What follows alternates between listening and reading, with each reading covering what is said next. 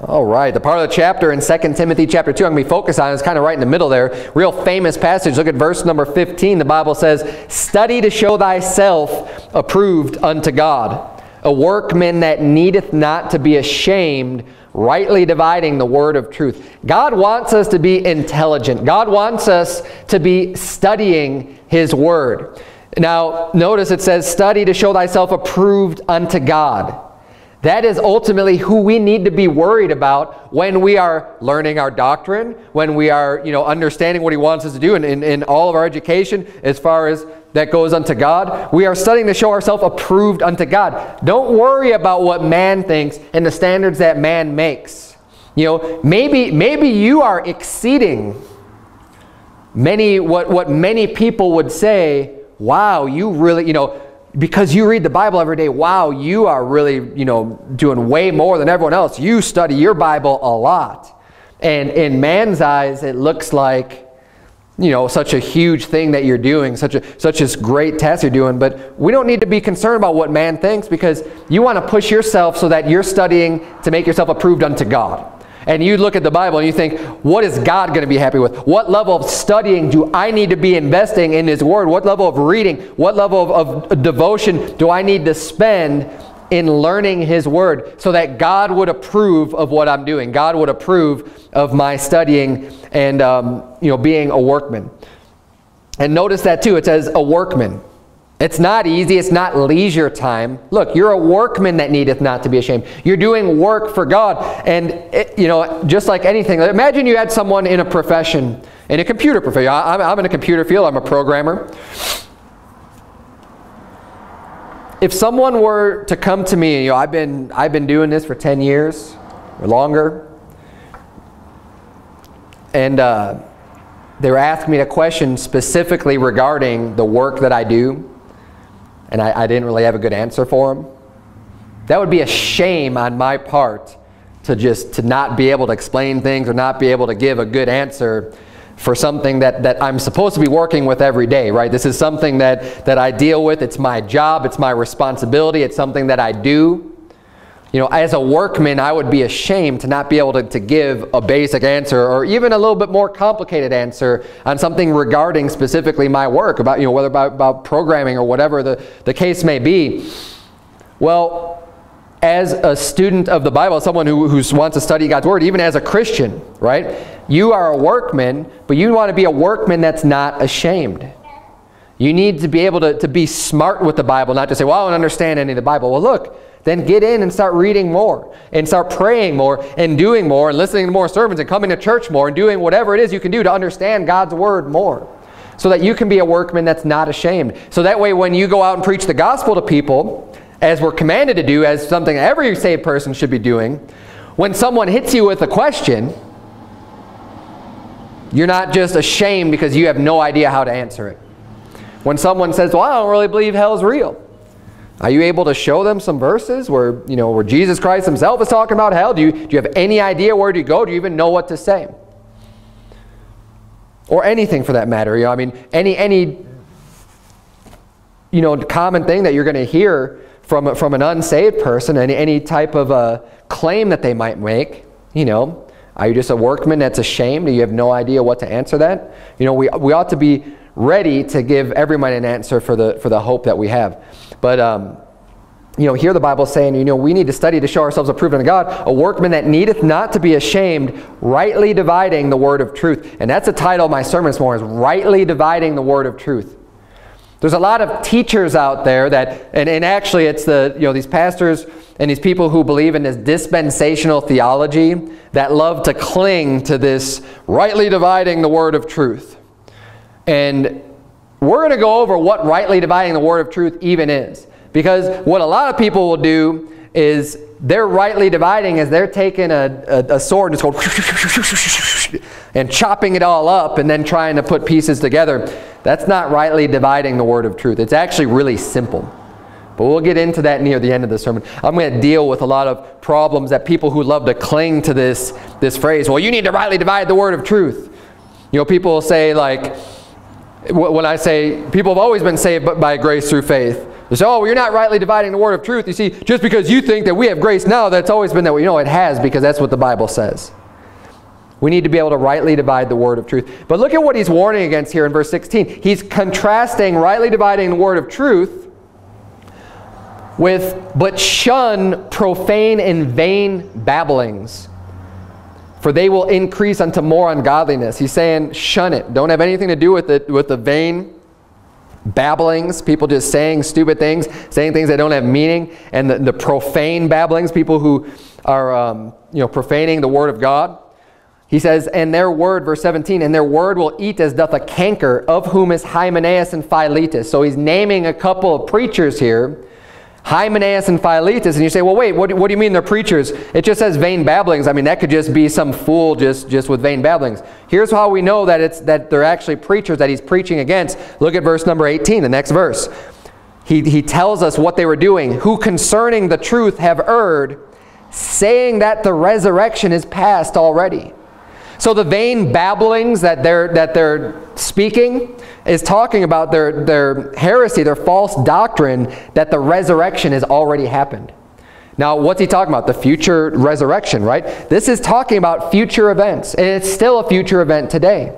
This is, what he's writing to 2 Timothy. It's after the resurrection of Jesus Christ, but before the resurrection of the dead. So, obviously, when there's Christ, the first fruits, talking about the three resurrections. There's Christ, the first fruits. Then those of us who are alive and remain at the coming of the Lord Jesus. And then cometh the end. Right? At the final judgment, when there's that final resurrection. So what these people, what Hymenaeus and Philetus were saying, oh yeah, basically like the second coming of Christ has already happened. And there's people out there that believe that even to this day. There's people that believe that has already happened. But what he says, saying that the resurrection is past already, and overthrow the faith of some.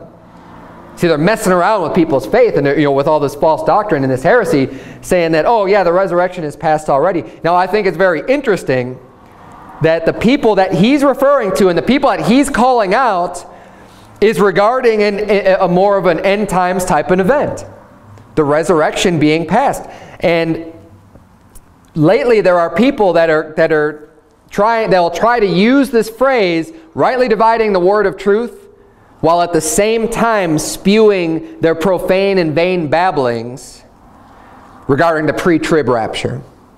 And we're going to get into that. Turn, if you would, to Matthew chapter 24. Matthew chapter 24.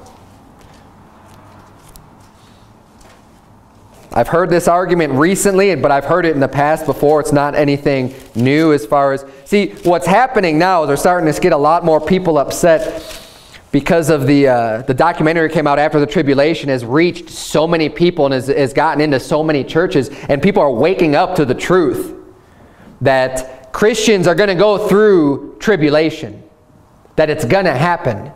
And that this concept of this secret rapture and Jesus Christ coming back and all of a sudden the believers are just going to be gone before anything bad starts to happen is a lie.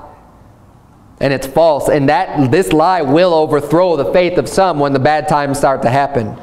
Oh, I thought Jesus was going to come and rapture us up. I guess he's not coming then. I guess that was just a lie. Yeah, it was a lie. And it's going to overthrow the faith of some. Because they were deceived by this false heretical doctrine.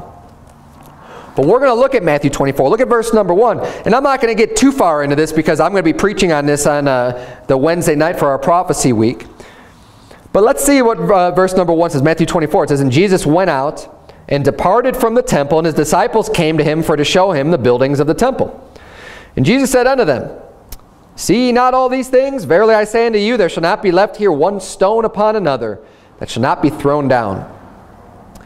And as he sat upon the Mount of Olives, the disciples came unto him privately, saying, tell us, when shall these things be? And what shall be the sign of thy coming and of the end of the world?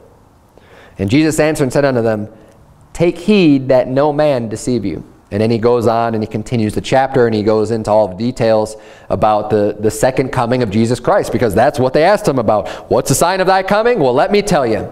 Here it is. And he goes through the whole list. And I'm not going to go through and teach that doctrine tonight. But what I am going to do is teach the doctrine of rightly dividing the word of truth. Because you're going to hear arguments from people where they're going to tell you, you need to rightly divide the word of truth, and it means this.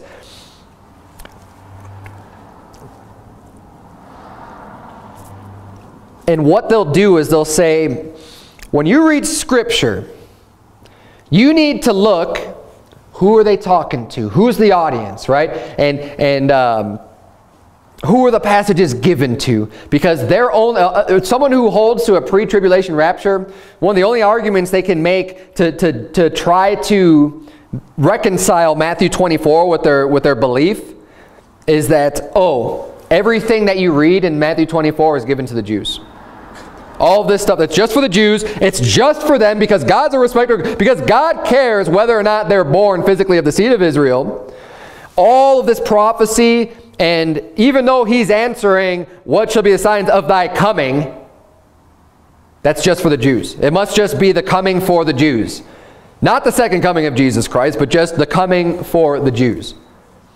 And they'll say, see, wait, look, when you back up to the beginning of Matthew 24, who is he talking to? He's talking to his disciples, and his disciples were Jews, so this must just be for the Jews. And they'll say, see, you got to rightly divide the word of truth. You got to look at the audience. And this is probably one of the dumbest arguments I've ever heard. It really is. You have to be stupid to make that type of an argument of, oh, well, he's talking to his disciples here, so this must, everything he says must just be for his disciples. I mean, that's like saying, well, his disciples are all dead now. So what he said to them, I mean, maybe it was just for them because he just answered them. Trying to say it, make equivalent his disciples with the Jews. Well, was Judas there? Because Judas wasn't even saved. And yet he told Judas about these things. What is that going to have to do with him? He's not going to see any of it. So when you start looking at, well, who is it given to, you're going to go down the wrong path. It's not a solid argument whatsoever. And then to what end are you going to take this type of thinking? The reason why they do that here is because they need to find some way to reconcile this passage. They have no way of doing it. But if you take that argument to its logical end, where is it going to lead you to? Think about Timothy, right? We just read from 2 Timothy chapter 2, rightly dividing the word of truth. Well, that was an epistle written to Timothy. That wasn't written unto the church. That was written to one man. So I guess that whole verse in 2 Timothy, we shouldn't even mess with it, right? Don't bother with it because that was given to Timothy. That was just for Timothy. And who was Timothy?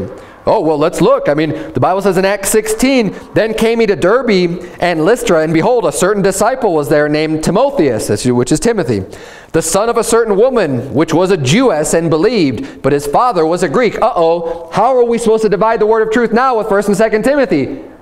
Is it to the Jews, or is it to the Greeks, or is it only to people who are mixed, of mixed descent? They have some Jew and some Greek background, those half Jews. That's who the book of 1 and 2 Timothy is to, since Timothy himself was half Jew and half Greek.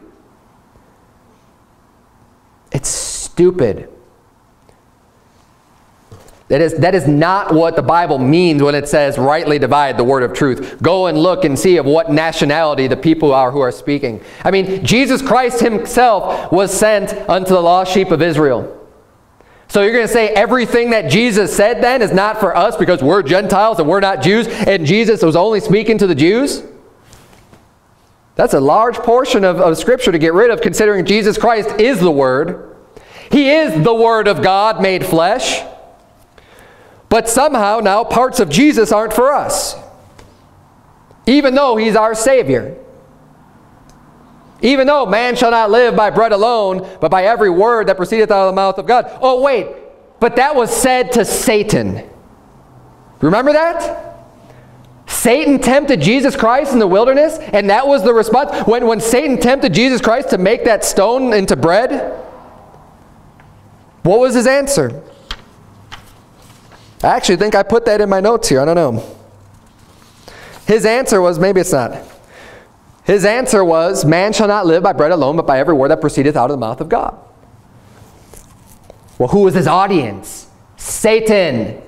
So I guess that verse is only for Satan, and there's nothing that we could learn about that?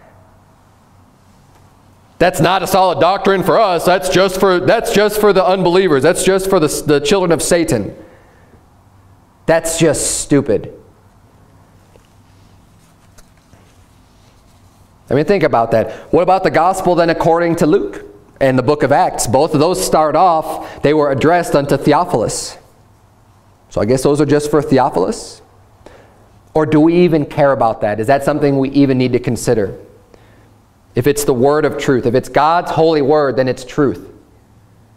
And it's truth for us, it's truth for Jews, it's truth for non-Jews, it's truth for women, it's truth for men. Look, it's the truth. Going back to Matthew 24. Look at verse number 33.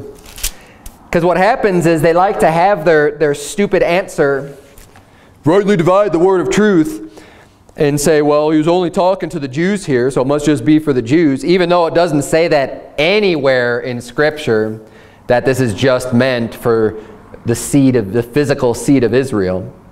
Nowhere can you get that by reading the text. They just get that because he was speaking to his disciples. And I don't know what they're going to do with Simon the Canaanite, but whatever. Matthew 24, look at verse number 33. The Bible says, so likewise ye, when ye shall see all these things, know that it is near, even at the doors.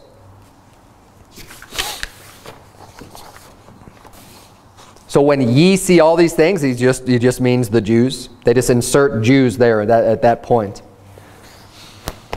But what's really interesting is when you compare all of the accounts of the same sermon in the other Gospels.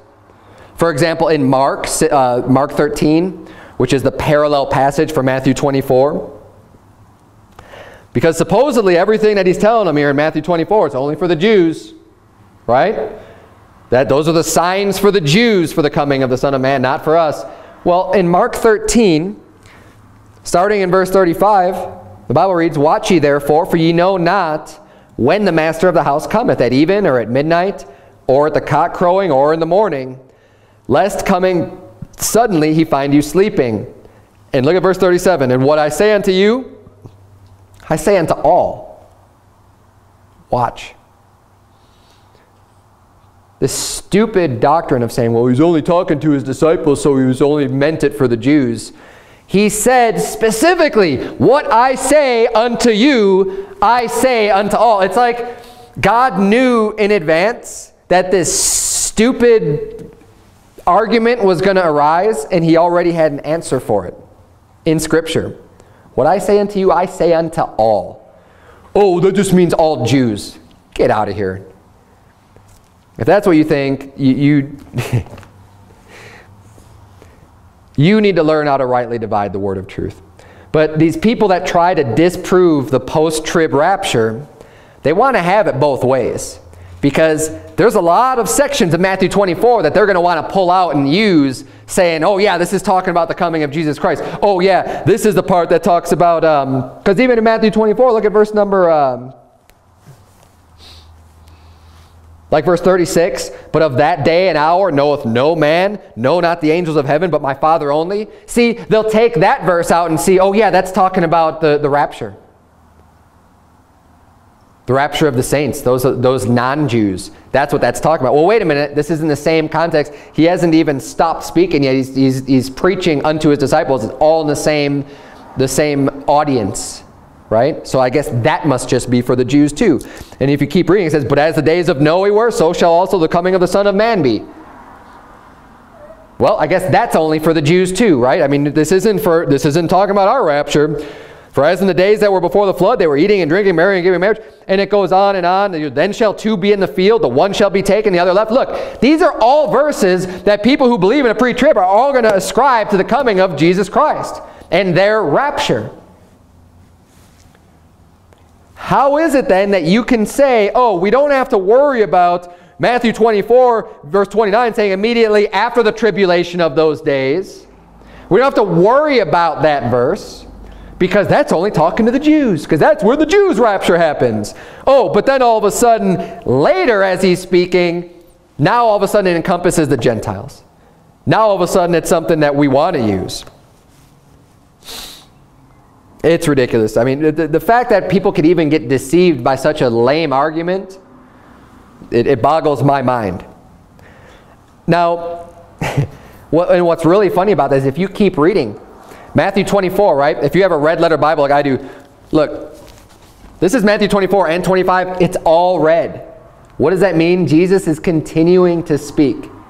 Okay, he continues to go on and on and on. So even though our chapter ends at chapter 24, it doesn't mean that Jesus Christ stopped speaking at the end of chapter 24. Because he didn't. He kept going on. This is the same audience, the same everything, continues on into Matthew chapter 25, to where basically all of Matthew 25 is a continuation from Matthew 24, and it's all Jesus Christ speaking to them nonstop, same audience. So if you are going to apply Matthew 24 verse 29 to say that's just for the Jews because of what? Because of who he's speaking to? Because he's speaking to his disciples? Then you have to say all of Matthew 24 is just for the Jews, and all of Matthew 25 is just for the Jews.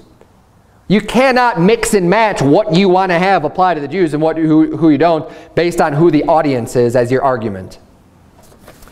So that means in Matthew 24 it talks about, or in Matthew 25 it talks about the 10 virgins, that parable, which preachers love to preach on that, and many parables about the kingdom of heaven. I guess none of it has to do with us according to their way of thinking. Or, I have that here. I wrote it down here in Matthew 4. Jesus was speaking unto Satan when he was being tempted in the wilderness. Or even in Matthew 10, he has direct orders to his disciples. Matthew 10 verse 5 says, "These 12 Jesus sent forth and commanded them." So the 12 apostles, the 12 disciples he sent out, specifically, he was speaking unto them, saying, "Go not into the way of the Gentiles, and into any city of the Samaritans enter ye not." So I guess when he sends them out soul winning, that's only for his disciples. That's not for anybody else. I mean, you could say even when he said, "Go ye unto all the world, preach the gospel to every creature." Who is he speaking to? Oh, well, he was speaking to the church then. Oh, all of a sudden the church doesn't have Jews in it? Now that's the church, so that's for us. I thought his disciples were part of the first church. I thought Jesus Christ founded the church.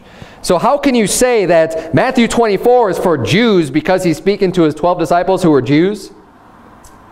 And it's not the church somehow?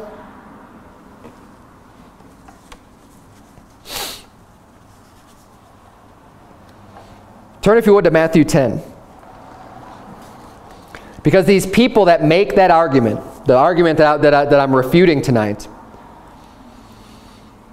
will never say in Matthew 10, verse 27, that is just for the Jews.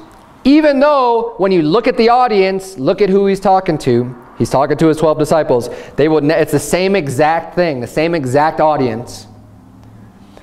Matthew 10:27 says, "What I tell you in darkness, that speak ye in light, and what ye hear in the ear, that preach ye upon the housetops. And fear not them which kill the body, but are not able to kill the soul, but rather fear him which is able to destroy both soul and body in hell." Yeah, I guess that's just for the Jews, right?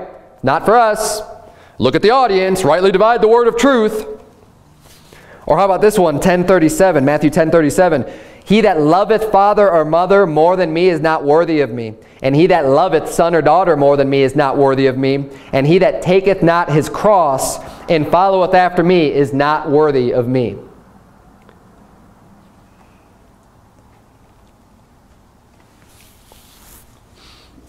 You say, "Pastor Berzins, that's pretty ridiculous to think that those verses would only be applied to the Jews." Yeah, I agree. It's just as ridiculous as saying Matthew 24 only applies to the Jews. It doesn't make any sense. And don't tell me that nobody makes that argument, because I've seen it and I've heard it, and it's actually, there's a big name preacher out there named Sam Gipp. He's like a Hymenaeus or Philetus that want to overthrow the faith of some. He has his vain babblings. He's the one that I heard make this argument. This is the same guy. I could not believe. He put this up on his own YouTube channel. And I listened to it. I watched it. I heard him say out of his own mouth. Now, I think he was speaking to a group of pastors is what came across as. Because what he said from behind the pulpit, what he was speaking, he said, forgive me, I don't have the exact quote. You can look it up for yourself. but he said the people in the congregation are stupid. They're stupid. Now what if you were saying, now of course it's safe for him to say that when he's talking to a bunch of pastors, right? Now if I were sitting there, I'd be like, this guy's a fool, trying to say that the congregation is stupid, that the people sitting in the pews are stupid. I sat in the congregation for a long time. I didn't think I was stupid. I have the people that sit in my congregation. I don't think you're stupid. I think you're very intelligent. But Sam Gimp thinks you're stupid. And especially anybody who believes in the post-trib rapture, you're stupid too. And you can look up his exact quote. I don't have it, but that's the intent of what he was saying.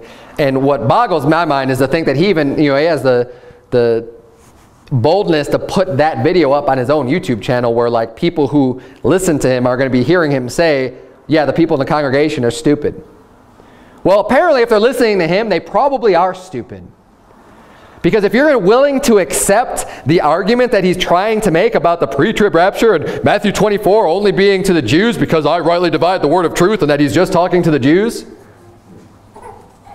if you're going to fall for that without just being able to critically think and say, okay, if this is the way that we're supposed to divide the Bible, then let me go back to Matthew 10. Let me look at Matthew 25. I'm going to have to apply that same reasoning across the board to everything.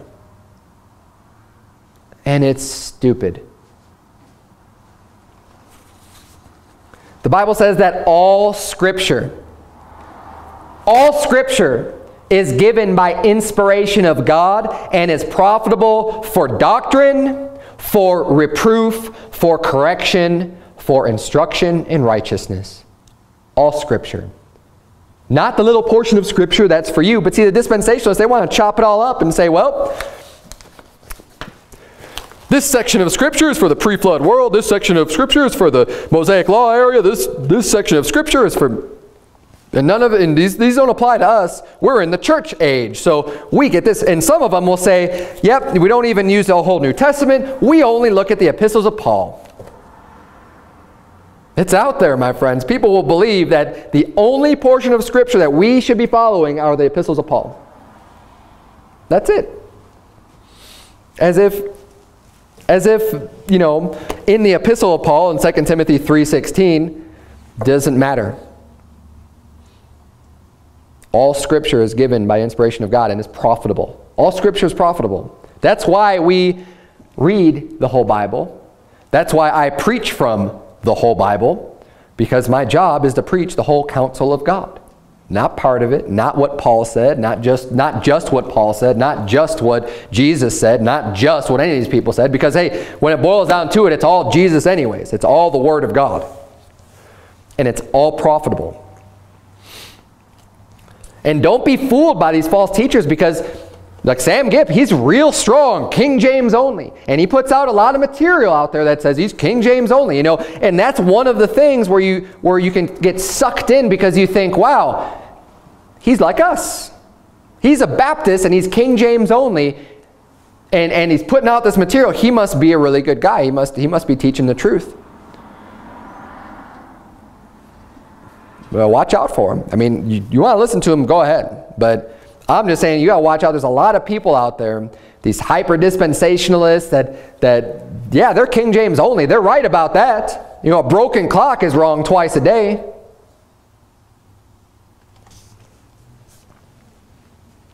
But they'll get you sucked into their heretical teachings that way because you let your guard down thinking, oh, this must be okay. We always need to think critically. And I don't care. You need to be thinking critically no matter who's doing the preaching. No matter where you're hearing. Don't let your guard down ever. Always be able to critically listen and search the Scriptures daily whether these things be so. No matter who it is. I don't care if you come from, you go back to our sending church or you go to any of these other churches that are great churches that I love and I think they're preaching the truth, but hey, I'm always going to be listening critically to what's being taught and what's being said because you have to. So whether it comes from someone you don't know and you say, well, they're teaching the King James Bible, I'm not saying don't listen to them.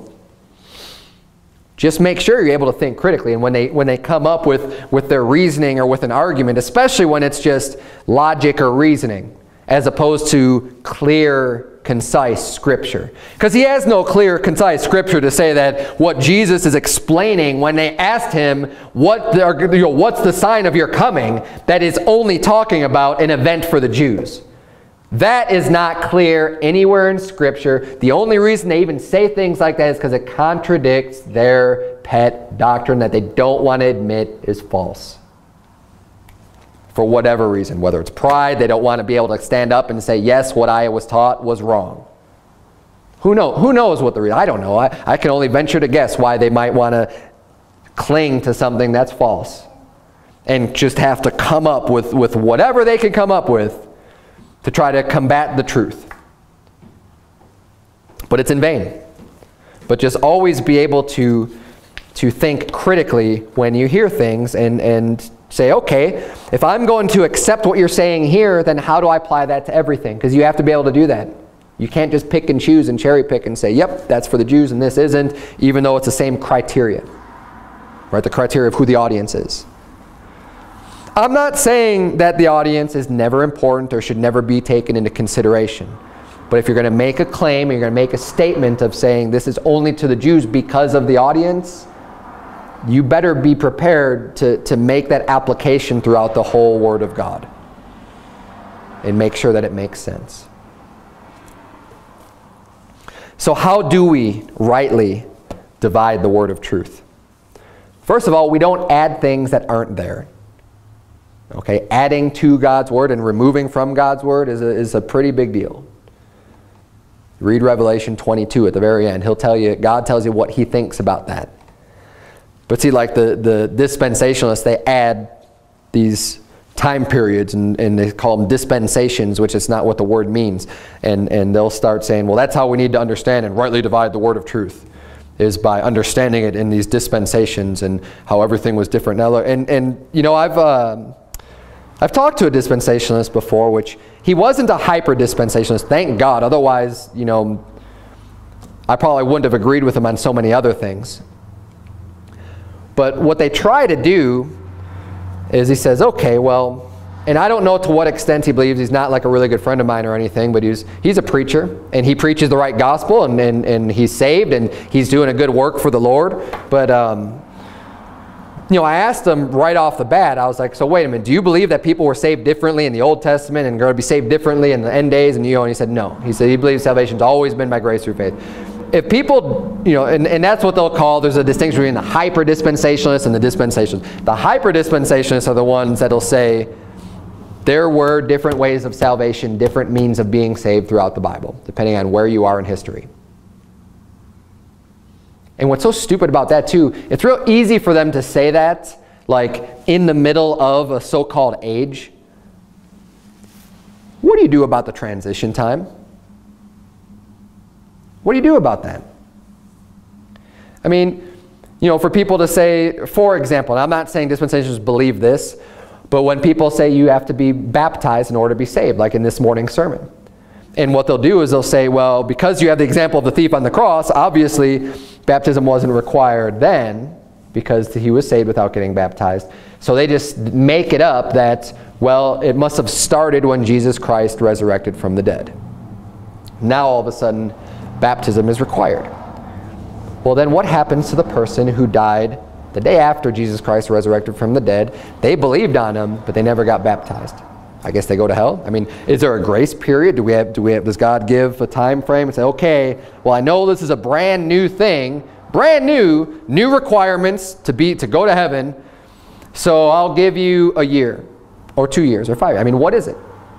Or is there just time, cut off now, boom, done? Sorry, you missed it.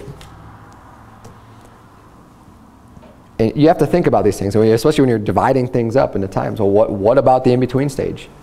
What about when things are changing? Why are they changing? Are they explicitly changing? I don't see anywhere in the Bible saying that you have to be baptized to be saved, but all things that you have to think about. So how do we rightly divide the word of truth? First of all, we don't add things there. We don't need to make up these dispensations. Oh, I was telling you the story about this guy. So the way that he was trying to explain, he just asked me some questions. He said, well, think about in the Garden of Eden. Were things different or the same than they are today? And well, of course they were different, right? Man hadn't sinned yet. Yeah, things, the ground was producing fruit and the man didn't have to work and all, and all these other things. It was great. It was paradise. Of course they were different. Okay. Well, what about, when the children of Israel were in Egypt? They hadn't even been given the law yet. Wasn't things a little bit different then? Yeah, sure. How about when they were in the wilderness or when they got into the promised land and Moses gave them the law and they started doing these rituals and these other things? Weren't things different then than they were back? Yeah, sure. They were a little bit different. Okay. I'm not disputing that God reveals more of His Word as time has progressed and that there have been certain changes made to the law or, even the law being given. But that doesn't mean that you chop them up into periods of time. If you say, okay, well, the law lasted from the time Moses gave it to the children of Israel until the time of Christ or until His resurrection or whatever. Fine, that's fine where that was being observed. But it was never a means of salvation. And by doing that, what are you really proving anyways? Saying, well, this is okay, these are some years that the law was fine. I have no problem with that, but why do you have to call yourself a dispensationalist? What's the point of that? What is the, what are you getting at here? What's the point of it? But they try to use real simple things like that, and then the crazy doctrine comes later. Now we've got you thinking, oh, okay, now you're thinking in terms of dispensations, and now you're thinking, oh, well, this scripture only applies to this and this, no. It's not the way it works. You find evidence, even before Moses was given the law, there's evidence of the law being enforced prior to that. And we've gone through quite a bit of that going through the book of Genesis. We see, for example, the tithe being given, Abraham giving tithe, Jacob giving a tithe. We see plenty of other things, plenty of things going on where they weren't quite given to Moses yet, but they were already learned, they were already known. See, when God would audibly speak unto Adam and unto other people, there's bits and pieces of his word and His law were given unto them that we don't even know about, they weren't written down. But we don't need to understand the Bible in dispensations in order to rightly divide the word of truth. Rightly dividing the word of truth, there's one division, the Old Testament from the New Testament. That's rightly dividing the word of truth, because that's what we have. There's everything that happened in the Old Testament and everything that happened in the New Testament. And if you want to make a division, that's the proper way to do it. Because things have changed. There has been a change. But the way that we look at it is when the change comes, well, we need to rely on God to explicitly tell us what those changes are. We can't just assume that God changed something without having His Scripture to back it up. Obviously, the sacrifices are no longer happening. That is a change that was made to the law. But just because one thing changed doesn't mean that everything has changed. And the best way to understand and interpret the Bible is to take it literally. Say, this is what the Bible says. God's not trying to confuse you. God's not trying to make things difficult. He's not the author of confusion. He's not trying to make you work at it really hard just in order to understand it. Look, He wants you to work at it and know it and be able to live His Word and apply His Word. But He didn't make it difficult. We're the ones that make it difficult, if anything. His Word's not complicated. It's not that hard to understand. He gives us some pretty simple rules and some pretty simple concepts. Man is the one who makes it confusing and difficult. But we need to be able to build our doctrines on clear statements too. We're going to rightly divide the word of truth. Then what we do, we build a foundation of what we believe. And that foundation is what I'm going through, the foundational beliefs of Word of Truth Baptist Church on our Sunday morning series. salvation by grace through faith, the King James Bible, baptism, all of these things, there are an abundance of clear scripture regarding each one of those things. And as you determine, you're building your belief system, all of your doctrines, everything you believe, it should all start from foundational, very clear scripture. You cannot refute this. There is plenty of scriptural evidence to support this is what the Bible's saying. And from that, you add on that. And we know that the scripture cannot contradict itself. If it's God's word, then it doesn't contradict itself. God doesn't make mistakes. He doesn't make errors. So you start building on that. So then when you start getting the things that are a little bit more confusing, maybe you don't quite understand them. They're not quite as clear as all of these other scriptures you've read. You need to be able to fit that into your belief system. But you can't have any contradictions. But you work from the bottom up where you're laying down the foundation. Look, I know this is true. You're not going to tell me different. I know salvation is by grace through faith. You're not going to tell me any different. I know that there are no works involved. That is something that has gone over and over and over and over and over and over and over again. I could give you hundreds of scriptures that say so. So when I'm trying to understand James chapter 2 that says faith without works is dead, I'm not going to throw away all of this other mountain of scripture that I have just because I don't understand this one verse that says, oh wow, well maybe we do need to have works for salvation. No. We've settled that. We've established that. Now I need to understand what this other verse means. And that's where heresies come from. They come from either the parables or these stories that have scripture that's not quite as clear as everything else. So when we're building our doctrine, when we're rightly dividing the word of truth, we're building a foundation first of all on the clear stuff. And from that you add to it and make sure you have no contradictions. And basically, the last thing with the Old Testament being separated and divided, I mean, it's even divided in our Bibles. You have the Old Testament, and there's a division, and then you get into the New Testament. And that is rightly dividing the Word. I mean, right here I've got a whole blank pages, right? It's divided. Now we're in the New Testament. Two separate collection of books, the Old Testament and the New Testament. The Old Covenant and the New Covenant. And it's all explained in the New Testament what's been changed.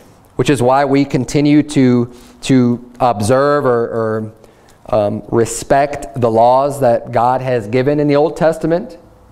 His moral laws that still apply today. That should still apply today. That would to God we have a nation of people who believe that the law of the Lord is righteous, converting the soul. And the way that we divide the word of truth is saying if the Bible does not, if it's not explicitly, if it's not clearly said that this has been done away with, then we don't believe it's been done away with. So, for example, remember the Sabbath day to keep it holy. Well, we have scripture that says, one man regardeth one day above another, the other man esteemeth every day the same. Let every man be persuaded in his own mind. Okay, there's one scripture. There's scripture that says that Jesus Christ was our rest, and that the Sabbath, the rest on the Sabbath was just fulfilling the prophecy of Jesus Christ, and that He came and brought that rest to us.